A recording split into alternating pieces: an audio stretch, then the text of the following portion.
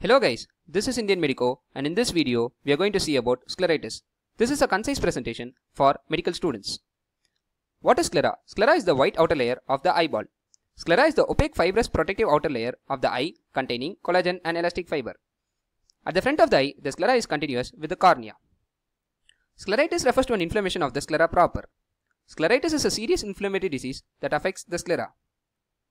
Sclera is this white outer layer of the eyeball and inflammation of this layer is called as scleritis. Now coming to the differences between scleritis and episcleritis. Scleritis is a serious disease. The incidence is less when compared to episcleritis and it usually occurs in the elderly. Now coming to the etiology of scleritis. Many cases of scleritis are idiopathic in origin. That is, their cause is unknown. Many cases of scleritis are associated with autoimmune collagen disorders like rheumatoid arthritis, polyarthritis nodosa and systemic lupus erythematosus. Some cases of scleritis are also associated with other conditions like metabolic diseases such as gout and thyrotoxicosis, infections like herpes zoster ophthalmicus, chronic staphylococcal and streptococcal infection, granulomatous diseases like tuberculosis, syphilis, miscellaneous conditions like irradiation and chemical burns, and ocular surgeries. Now coming to the pathology in a case of scleritis. Histopathological changes in scleritis are similar to a chronic granulomatous disorder. There is fibrinoid necrosis, destruction of collagen is seen, and infiltration by polymorphonuclear cells, lymphocytes, plasma cells and macrophages are seen. Granuloma is seen surrounded by multinucleated epithelioid giant cells, old and new vessels. Coming to the classification of scleritis. Scleritis can be classified into non-infectious scleritis and infectious scleritis.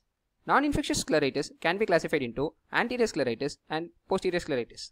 Anterior scleritis can be further classified into non-necrotizing scleritis and necrotizing scleritis. Non-necrotizing anterior scleritis can be further classified into diffuse type and nodular type. Necrotizing anterior scleritis can be further classified into necrotizing scleritis with inflammation and necrotizing scleritis without inflammation. Now let us see about the various types in detail. Non-infectious non-necrotizing anterior scleritis is the most common type of scleritis and accounts for 85% of all cases of scleritis. There are two types. They are diffuse scleritis and nodular scleritis. In diffuse type, there is widespread inflammation involving a quadrant or more of the anterior sclera. In nodular type, one or two hard purplish elevated immovable scleral nodules are seen. Coming to non-infectious necrotizing anterior scleritis. This accounts for 13% of the cases. There are two types. Non-infectious necrotizing scleritis with inflammation and necrotizing scleritis without inflammation. In necrotizing scleritis with inflammation, it is an acute severe form of scleritis. It is characterized by intense localized inflammation associated with areas of infarction due to vasculitis. Necrotizing scleritis without inflammation is also known as scleromalacia perforans. It is seen mostly in elderly females with long-standing rheumatoid arthritis. It is characterized by development of yellowish patch of melting sclera. Posterior scleritis is a condition in which there is inflammation involving the sclera behind the equator.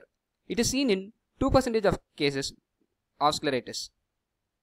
Infectious scleritis is seen in 5 to 10% of all cases of scleritis.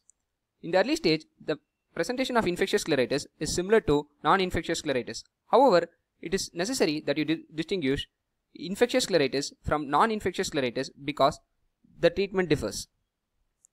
Scleritis with purulent exudate, formation of fistulae, painful nodules, conjunctival and scleral ulcers point to a diagnosis of infectious scleritis. What are the symptoms of scleritis? Pain, redness, photophobia and lacrimation and diminution of vision are the chief symptoms of scleritis. The pain is moderate to severe. The pain wakes the patient early in the morning. The pain is deep and boring in character and it radiates to the jaw and temple. This is how a case of scleritis will present to you. What are the complications of scleritis? The complications are common in necrotizing scleritis. The complications include sclerosing keratitis, keratolysis, complicated cataract and secondary glaucoma. What are the investigations done in a case of scleritis? The investigations are done to identify associated systemic diseases or to establish the nature of immunologic reaction.